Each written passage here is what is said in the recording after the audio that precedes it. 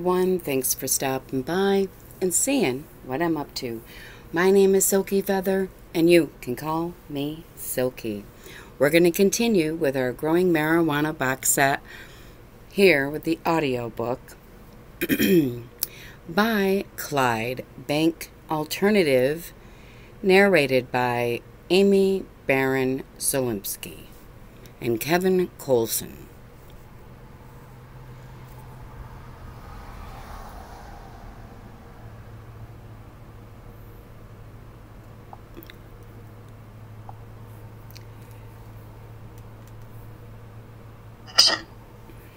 By now, you know that not all types of cannabis are created equal. Different strains have different growing characteristics, different needs, and different qualities for the end user, be they medical or recreational. This chapter focuses on the information that new or beginning growers will need to get their first harvest. If you have the luxury of being able to select suitable grow room or outdoor grow area from a number of options, then congratulations. You'll have a lot more options when it comes to strain selection. The bulk of growers grow indoors, and as such have additional challenges when growing strains that are bred to be taller. Though these plants can be trained to be a better fit for the grower's space, it is much simpler to start with plants that have been bred to grow shorter and bushier. In many cases, these strains have been bred for their size characteristics without sacrificing yield. Genetic engineering. The media hype term GMO, or genetically modified organism, has lent quite a bit of misunderstanding to the process of genetic modification.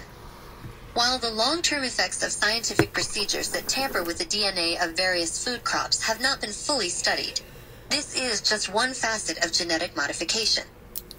Humanity has practiced selective breeding for thousands of years. The best example of highly successful and differentiated selective breeding is man's best friend. Think about the variety of domestic dogs that exist. Almost none of those breeds would have naturally come about. Through selective breeding, the species was shaped and culled in such a way that designer breeds, as well as dogs bred for herding or security, are commonplace. The same concept applies to plants.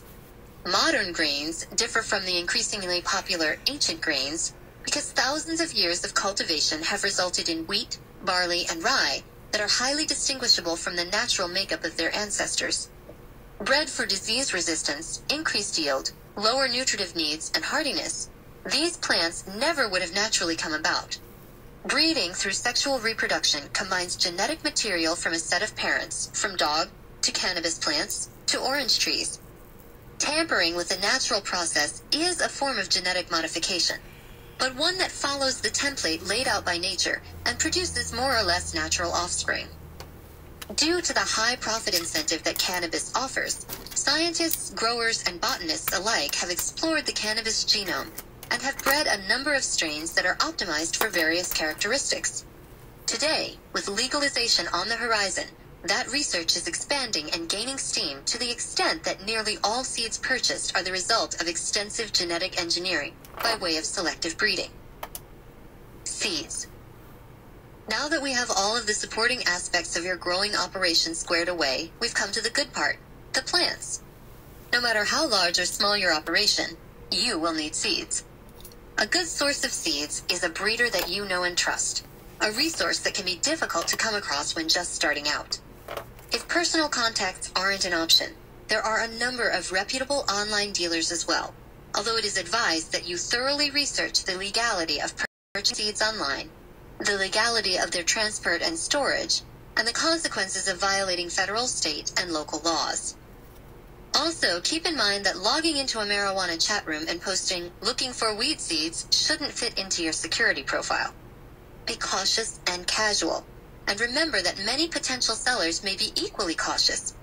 It is important to understand they don't know you, and they stand to lose just as much, if not more, if you turn out to have intentions other than what you state. In the end, your goal should be to establish a rapport with a reliable and trustworthy seller to keep you in the seeds, so to speak. Any successful business venture needs a stable supply chain. It is advisable, however, to use online forums and cannabis chat rooms where amateur and professional growers alike can swap stories, tips, and tricks. In a tightly knit community such as the cannabis growers, a bad breeder's reputation will precede him. The same goes for a successful and trustworthy breeder, People will be willing to review and provide references for a breeder and seller with a proven track record of integrity. It is common knowledge, as with many industries with varying legality, that the internet is rife with scams advertising discount seeds. Don't abandon online communities once you've found your source of seeds. Forums, message boards, and chat rooms can all be valuable resources as your operation grows. In some states, the sale of cannabis seeds is illegal and can be done over the counter at a physical shop. In that instance, don't worry about the process. Starting your marijuana crop will be as easy as a trip to the hardware store. Staff at such stores are invariably knowledgeable and helpful and can help you tailor your strain to your situation. Understanding what makes strains different. The wonderful world of growing cannabis is packed to the gills with different kinds of marijuana. There are literally hundreds of different strains, but to narrow our focus a little bit, we're going to look at which strains are best for beginners.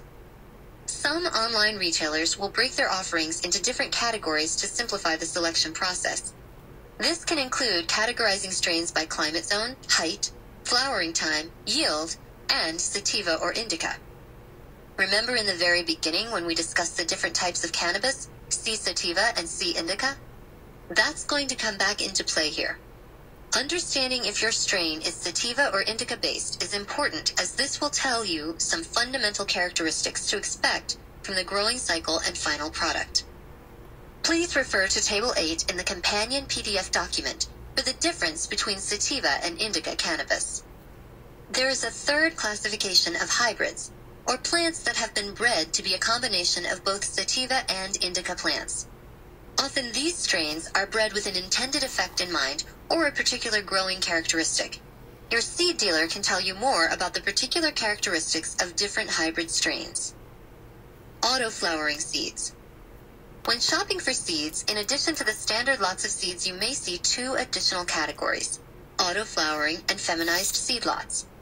Auto-flowering seeds are excellent for novice growers as they are easiest to care for. When growing auto-flowering seeds, there is no need to remove the male plants or any need to change light cycles. Auto-flowering cannabis plants are hybrids that incorporate the uncommon and little-known Cannabis ruderalis, a cannabis variant that grows wildly in the Caucasus Mountains, Mongolia, and China. C. ruderalis flowers automatically, no matter the change in light, and spring up very quickly. It is also a very short plant that is a dwarf next to even C. indica. The downside to this small cannabis variant is that in its natural form, it produces low amounts of THC, giving it poor utility. When properly crossed with sativa or indica cannabis plants, however, the benefits of both types can be reaped, and the result is an easy-to-care-for, quick-growing, and frequently yielding cannabis plant. Many growers swear by auto-flowering strains, and they often present the best option for new growers. Some growers who started with auto-flowering strains are still growing them today, never switching to pure indica or sativa strains. Growers agree that the quality of buds from auto-flowering strains can be optimized to the point that many users can't tell the difference. Understandably, this type of strain is quickly gaining both popularity and scrutiny from the growing community. Feminized seeds. Feminized seeds have been bred to contain no male chromosomes, therefore ensuring that every crop will be only composed of female plants. This option is also a good choice for new growers, but keep in mind that these plants should not be used for breeding or breeding projects. The process that is used to feminize the plants comes from a number of self-pollinations and various other methods that destabilize the plant's DNA. Growers often report seeing a higher number of buds that display both male and female traits, hermaphroditic buds, with the offspring of feminized plants. Name that strain. Many seed dealers offer strains that they recommend for new growers with a variety of names. Once you have found a reputable seed dealer, work with her to find a strain that is a good fit for you, and use the information in this chapter to help make your determination. Alternatively, if you know the name of a strain that you like, look up its characteristics and determine if it is a good fit for your operation and your needs. A variety of websites and other outlets have extensive information regarding the individual effects that various strains have on the end user, as well as optimal growing conditions and other tips and tricks. The massive number of strains that exist, and the new ones that are being added all of the time, means that we can't include a comprehensive list here. Work with your breeder or seed dealer armed with the knowledge this book has given you to make the best decision, an informed one. Chapter 7. Growing and Caring for Your Cannabis. This is it, the step-by-step guide to harvesting your first crop. If this doesn't turn out the way you were expecting, be patient and try again. Learning is a process, and becoming an experienced grower means that you need time to gain that experience. Remember, record everything. Keeping a journal or a grow log will ensure that you don't make the same mistakes twice, and that the right decisions are duplicated next time. Having a recipe for success will help others help you as well. If you seek help from more experienced growers, whether in person or through an online forum, keep your log handy to help them understand what you've already done, and possibly where you may have gone right or done wrong. Growing plan. The following schedule and growing plan covers the whole process from seeds to mature flowering plants. Germination. The first stage of a plant's life is germination. For cannabis plants, germination can take up to 3 weeks, and the seeds will require daily attention. The process of germination is the emergence of a root from the shell of the seed. In nature, the seeds drop and germinate on their own in exposed soil. But for a grower's purpose, it makes more sense to stimulate germination indoors. Scatter the seeds on a wet piece of paper towel and place them on a plate. Cover the seeds with another wet paper towel, then place another plate on top of the first. The paper towels should remain damp. Check twice a day to ensure they are suitably moist. Once the shell is cracked and the new root is approximately 1/8 of an inch long, your seeds can be transferred to a growing medium. Do not plant the young seeds any deeper than 1/8 of an inch. Exercise extreme caution when transferring the germinating seeds. It is best to gently dump the entire damp paper towel into the growing medium, and not to touch or otherwise directly disturb the sprouting seeds. A quick note regarding your growing medium. There are a variety of commercially available growing mediums ranging from standard potting soil to cocoa fiber. Some growers use small trays of temporary pots to start the germinating seeds, then later transfer them to larger, more permanent homes. Others simply start germinating the seeds in their intended homes, whether in pots, trays, or outdoors. Experiment with which works best for your situation and operation. Once your seedlings have grown several leaves, it will be safe to transplant them into a rich potting soil mix. It is also at this stage that they will be hardy enough to take in fertilizer. It may be enticing to grow the largest plants you or anyone has ever seen, but before you start making calls to brag, keep concealment and security in mind. Many smaller strains have been optimized to produce a comparable yield, so there's no trade-off to growing smaller plants.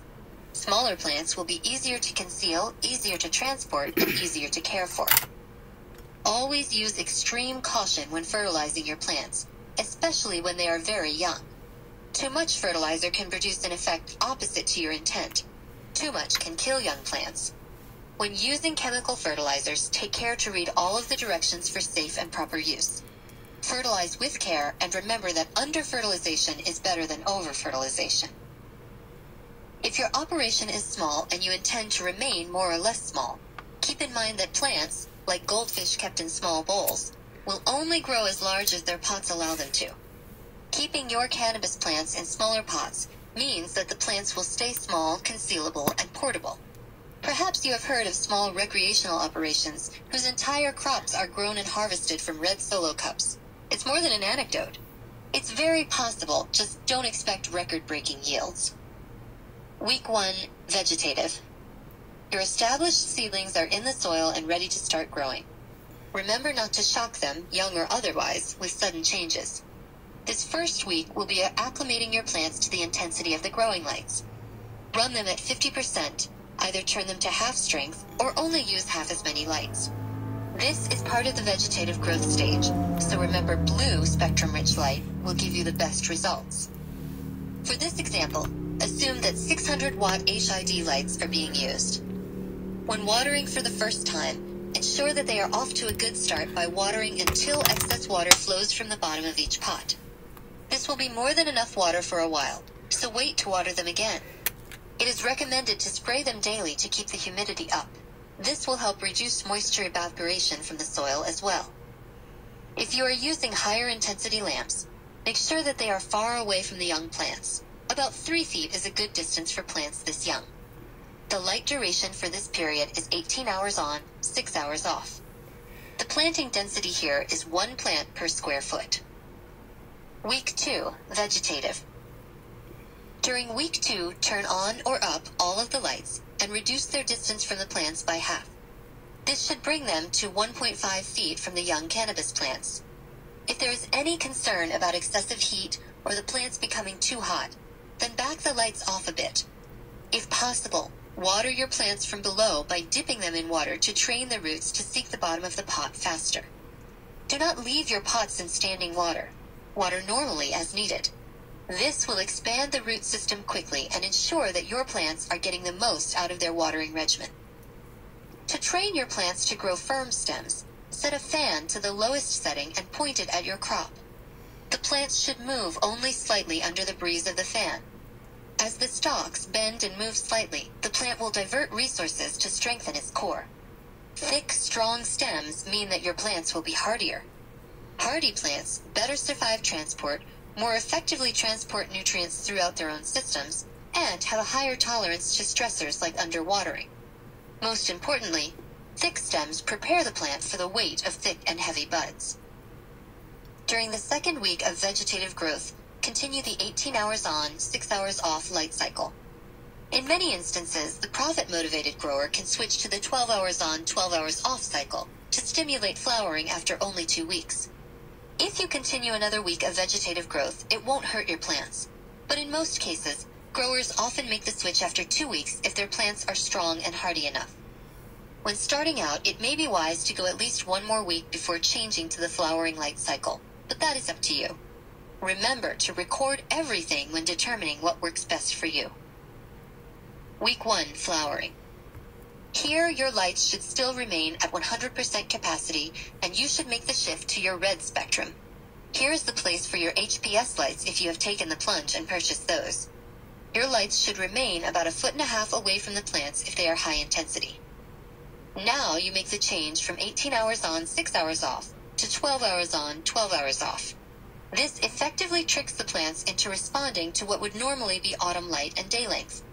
Because red spectrum light is effectively hotter, it is a good idea to aim your fan between the plants and the lights to diffuse the heat throughout the entire room and combat hot spots that could fry individual plants. Keep strong breezes off the plants. Keep in mind that although this begins the flowering process, you will not see signs of flowering for a few weeks yet. Week 2, flowering. Using the same lighting setup and light cycle, keep an eye on the tops of the plants and the edges of the leaves. The plants should be growing noticeably faster now, so monitor their growth to ensure they are kept at a safe distance, about 1.5 feet from HID lights. If the edges of the leaves begin to curl or brown, the lights need to be farther away or your fan needs to be turned up and repositioned. It is also a good idea to watch the base and stem to pinch out side shoots or other small plants that may be developing on your main plant. Non-productive parts of the plant drain resources and don't contribute to bud production. Week 3, flowering. Again, your lighting shouldn't have changed except for any adjustments to stop the plants from growing into them or too close. And the light cycle should still be 12 hours on, 12 hours off. The root system should protrude from the bottom of the pot, and the signs of the first flowers should be visible. This is the last possible time when males and females can be commingled. If there are any males that remain with females in your crop, you risk your entire harvest. During this period, the plants consume the highest amount of water. Check moisture levels regularly and water as needed. If you are using a fertilizer, skip this week and rinse the soil. Week 4, flowering. At this point, small developing buds should be present all over the plants, and the plants should start to become fragrant. For those growers using fertilizer, switch to a bloom fertilizer during this week. Remember to make sure that as the plants grow, the lights are kept at a safe distance from the plants as they get taller. Throughout the week, the lighting cycle does not change. Week 5, flowering. At this point, your crop should slow its upward growth and the buds should develop more readily. Here, light is a key.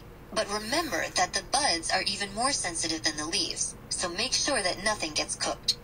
If you have concerns about heat, a simple thermometer stuck into one of the pots can tell you specifically how much heat the plants are experiencing.